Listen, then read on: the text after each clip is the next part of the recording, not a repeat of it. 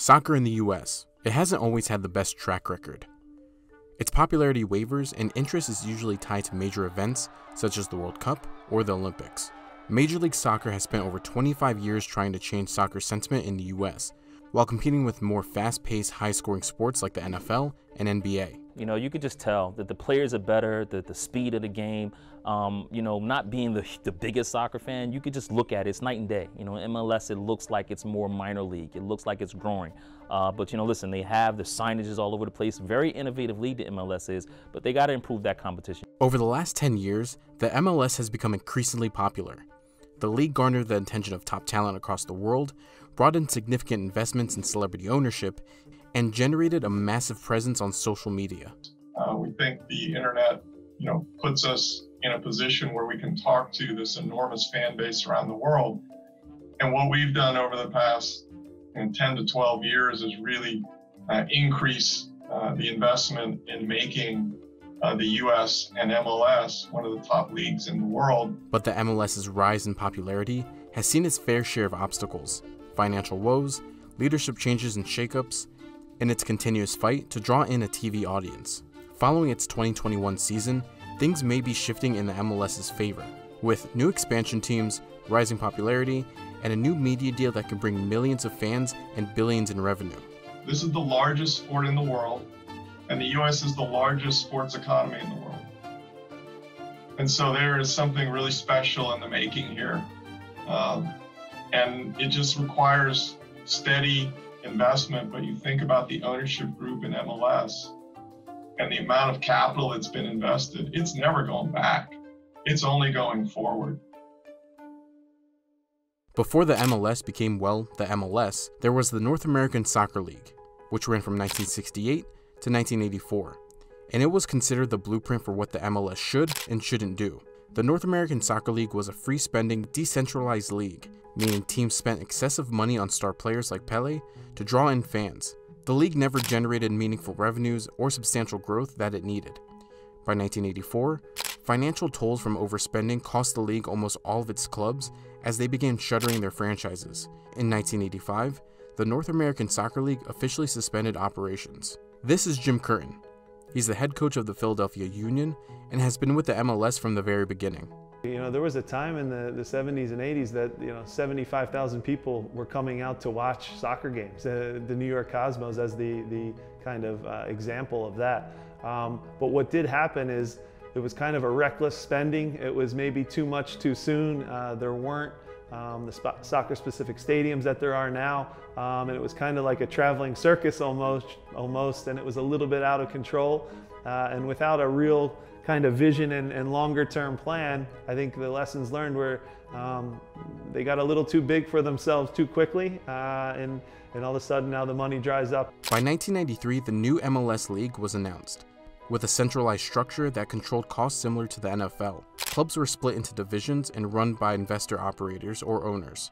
10 clubs were created for the initial debut in 1996, with 2 more clubs added just 2 years later. If I think back to when I first started in Major League Soccer in 2001 as a rookie, we were playing games in high school football stadiums in Dallas. We were playing in Division III colleges in Naperville. Early on, we were down to 10 teams. There was real discussions in my rookie year in the offseason that the league might not make it. At the time, Phil Anschutz was in charge of and owned 7 of the teams, of the 10.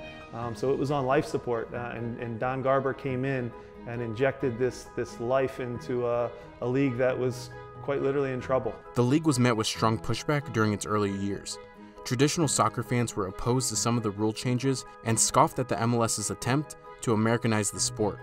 Then in 2002, it had to fold 2 teams, the Miami Fusion and Tampa Bay Mutiny. And what happened after that, and what was probably one of the most important things, was the building of the soccer-specific stadiums, a real brick-and-mortar building that our supporters and fan bases could call their own. They weren't, old college football stadiums or old NFL stadiums. They were soccer-specific, and now I think we're up to 27 of these state-of-the-art, beautiful facilities that can house 30,000 people, and in some cases down in Atlanta, 50,000 people at a game. So that's something that we really was important, and it was a real turning point. By 2007, things began to trend upward for the MLS, with the establishment of the designated players rule. This rule allowed teams to sign star players from abroad, most famously, the signing of David Beckham to the LA Galaxy with a deal that was worth $250 million. That rule certainly has paved the way and has been a smart initiative in that we grew the league in a smart way. It wasn't that you could have 10 David Beckhams on your team, where previously in the former NASL they maybe expanded too quickly. With the way they strategically went about the designated player rule / David Beckham rule was calculated, and it didn't put all your eggs in one basket. So I think that was a really intelligent move that put our league on the global level, because David was an icon on and off the field. Early 2000s was really R&D. It's to figure out how do we attack this, and I think the soccer-specific stadiums, the designated player, all part of that R&D process to figure out how do you build a league unique to our country, the playoff systems, the different formats. When I got involved in sort of 07, 08, I thought the next 10 to 15 years would be the investment phase, where we grow from 15 teams to 30 plus, 30 teams. Cover the map much more completely like other major sports. The MLS is focused on expanding its clubs to massive sports markets and increasing popularity with younger generations.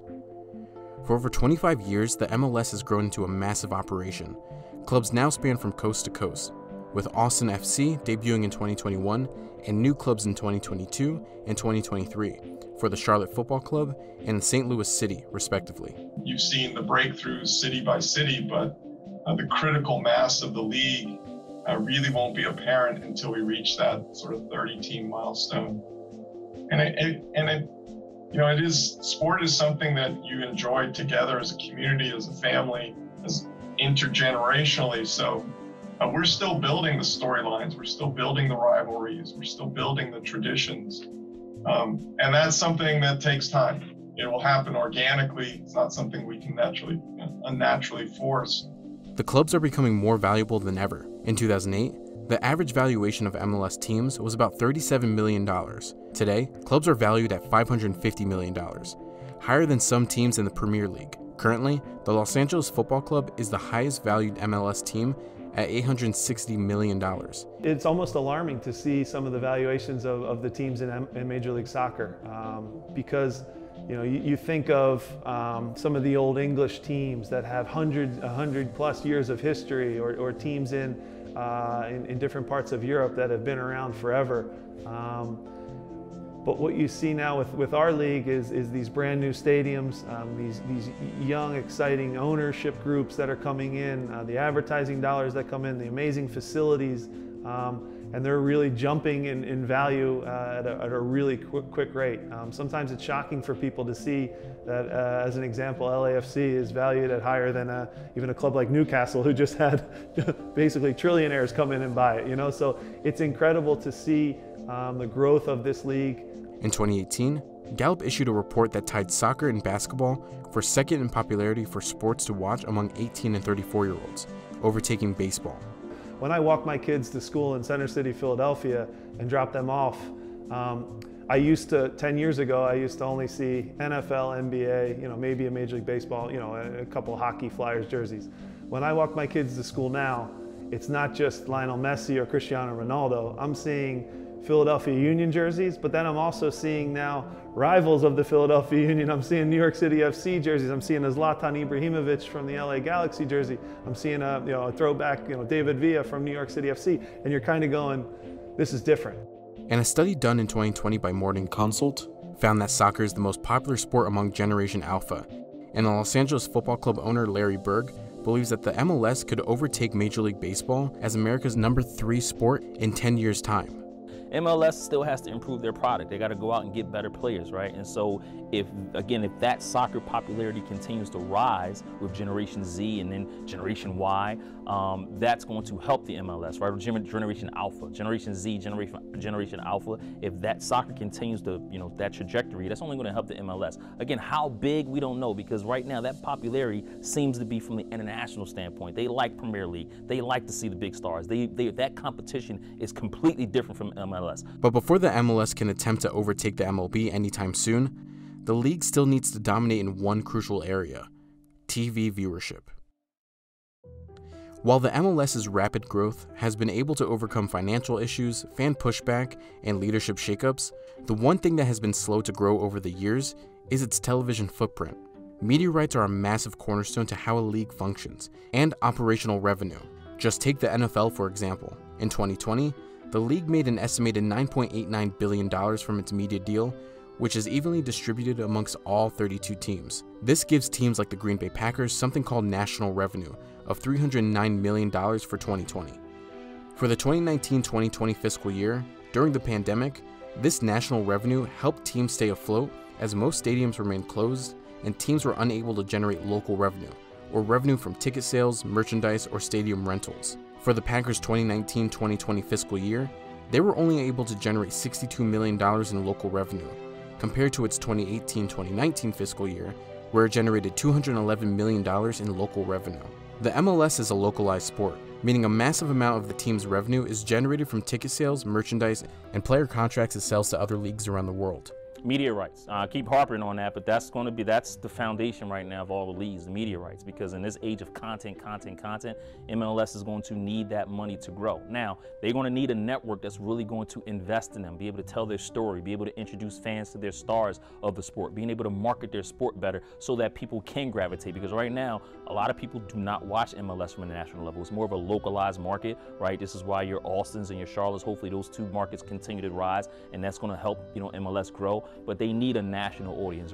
The MLS is looking to establish a new media rights deal in 2022. The MLS's current 8-year media deal with ESPN, Fox, and Univision has generated an estimated $90 million per year since 2015. The league hopes that it can capitalize on the success from its younger fan base, social media presence, and the FIFA World Cup that's being hosted in the US in 2026.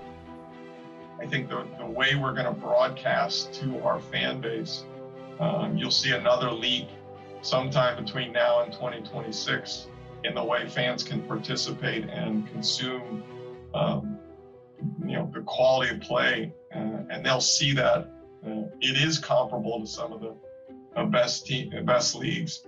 If we continue to do the work that we're doing with the unique fan bases that we have, with the great ownership that we have, with the product on the field that's continuing to improve, as the TV production gets better and better, I think that the sky's the limit for Major League Soccer.